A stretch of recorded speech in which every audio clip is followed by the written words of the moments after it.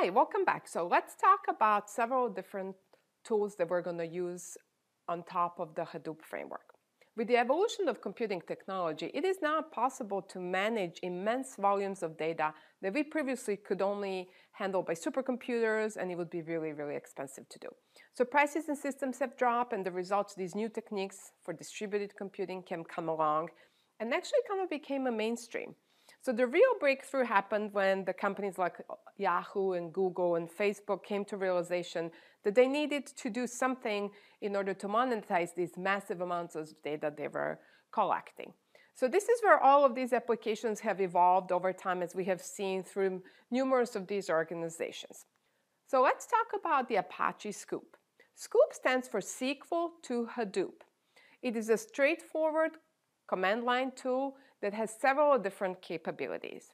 It lets us import individual tables or entire databases into our HDFS system, and it generates Java classes to allow us to interact and import data with all of the data we imported.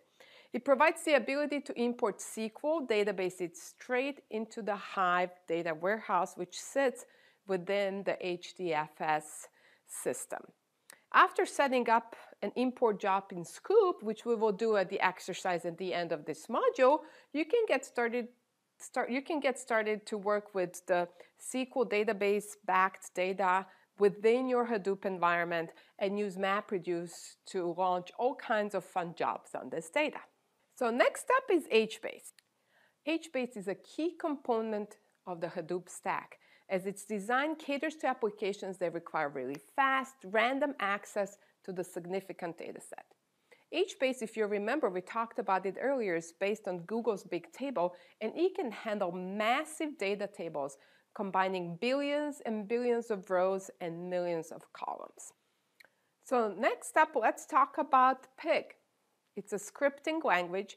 It's really a high-level platform for creating MapReduce programs using Hadoop.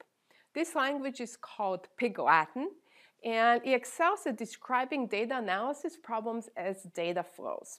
Pig is complete in that you can do all the required data manipulation within the Apache Hadoop just by using Pig. In addition, through the user-defined functions facilities in the Pig, you can actually have Pig invoke code of many different languages like JRuby, JPython, and Java. And conversely, you can execute Pig scripts in other languages. So the result is really that you can use Pig as a component to build much larger, much more complex applications that can tackle some real business problems. Again, we're going to play with that in the next couple of exercises and experience kinds of things we can do with Pig.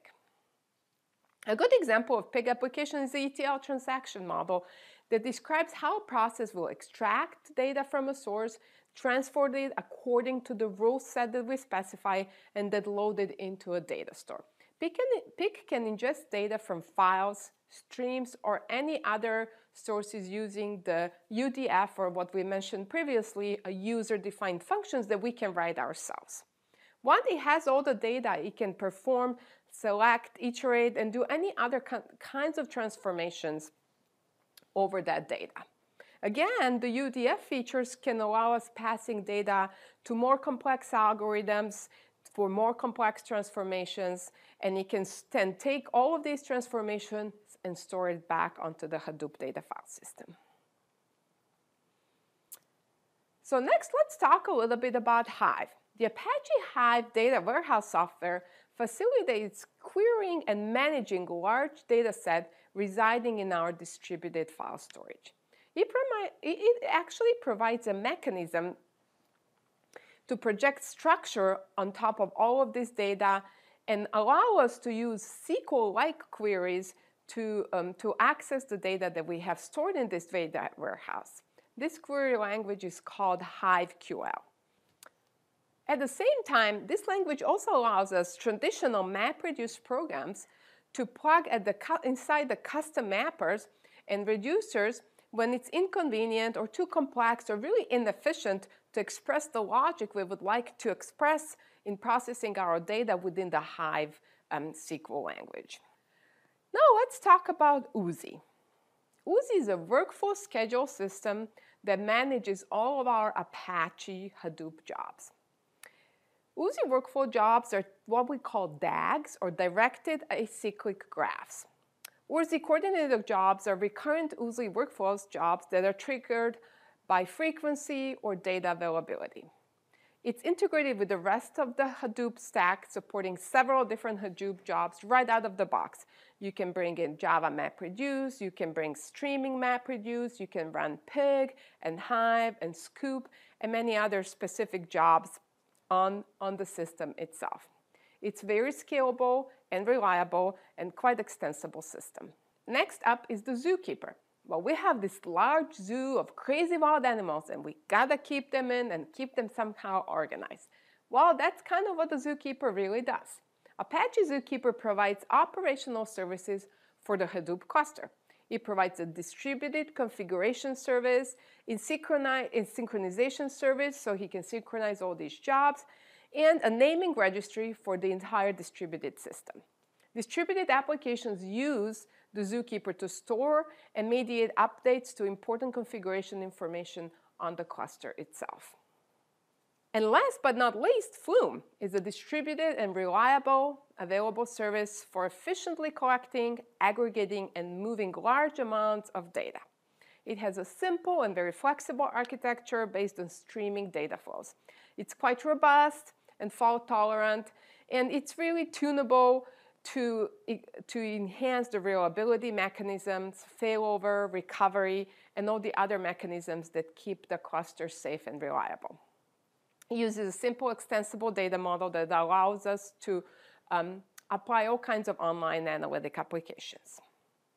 So we have talked a little bit about the Hadoop Cloudera components, and we have just covered majority of them. There's many more. We feel like these are the basic ones that would enable us to do most of the kinds of jobs and applications that we would like to perform on this particular cluster. There is two other little pieces, little components of the Cloudera Hadoop stack that I would still like to bring up, although maybe you wouldn't necessarily consider it one of the core components. First one is Impala. Impala was designed specifically at Cloudera, and it's a query engine that runs on top of the Apache Hadoop. The project was officially announced, I think, at kind of the end of 2012, and became a publicly available open source distribution. Impala brings scalable parallel database technology to Hadoop and allows users to submit low latency queries to the data that's stored within the HDFS or the HBase without requiring a ton of data movement or manipulation. Impala is integrated with the Hadoop, and it works within the same file system, within the same formats, metadata, all the security and reliability resources and management workflows. It brings that scalable parallel database technology on top of the Hadoop. It actually allows us to submit SQL-like queries at much faster speeds with a lot less latency. So the additional components we haven't mentioned yet is Spark.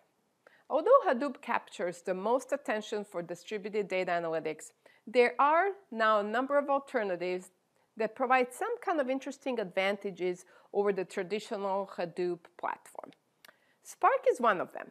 Spark is a scalable data analytics platform that incorporates primitives for in-memory computing and therefore is allowing to exercise some different performance advantages over a traditional Hadoop cluster storage system approach. It's implemented and supports something called Scala language and provides unique environment for data processing. Spark is really great for more complex kinds of analytics, and it's great at supporting machine learning libraries. We're going to see more of that in our machine learning for big data class coming up in a couple of months. It is yet another open source cluster computing framework, and it was originally developed at MP Labs at University of California, Berkeley, and was later donated to the Apache Software Foundation, where it remains today as well. In contrast to Hadoop's two-stage disk-based MapReduce paradigm, Spark is a multi-stage in-memory primitives that provides up to 100 times faster performance on certain applications. By allowing users to load data into cluster's memory and querying it repeatedly, Spark is really well suited for these machine learning kinds of applications that oftentimes have iterative sorting in memory kinds of computation.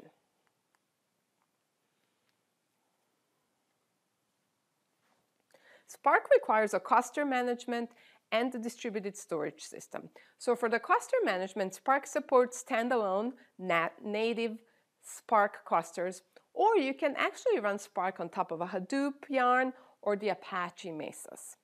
For distributed storage, Spark can interface with any of the variety storage systems, including the HDFS, Amazon S3, or some might be custom solution that your organization is willing to invest into. So now that we have a good understanding of the entire stack and all the applications that we have sitting on top of a typical Hadoop stack, let's take a tour of the Cloudera's Quick Start VM and understand how each one of these applications relate to kinds of things we have offered within the VM and kinds of jobs we can run inside the Cloudera's Quick Start virtual machines. So next up, let's take the tour of the Cloudera's Quick Start VM and run some fun exercises within the environment. See you soon!